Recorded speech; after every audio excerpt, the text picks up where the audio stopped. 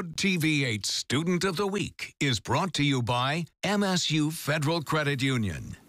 Well, an 8th grader from West Michigan has spelled his way to the big stage. Carter Tuttle earned a trip to the Scripps National Spelling Bee. Yeah, he goes to Millwood Middle School, which is part of Kalamazoo Public Schools.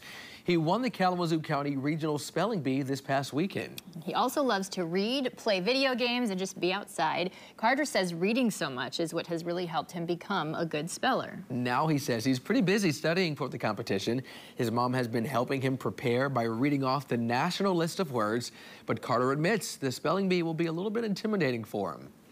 They're just spelling these crazy words, and you know, I don't know if I'll be able to win, but I hope I can get as far as I can. After I won, I found out I was gonna go to nationals, and I was like, this is crazy. You know, I won my school, and then I won a little regional thing, and now I'm going to Maryland. You know, that's crazy.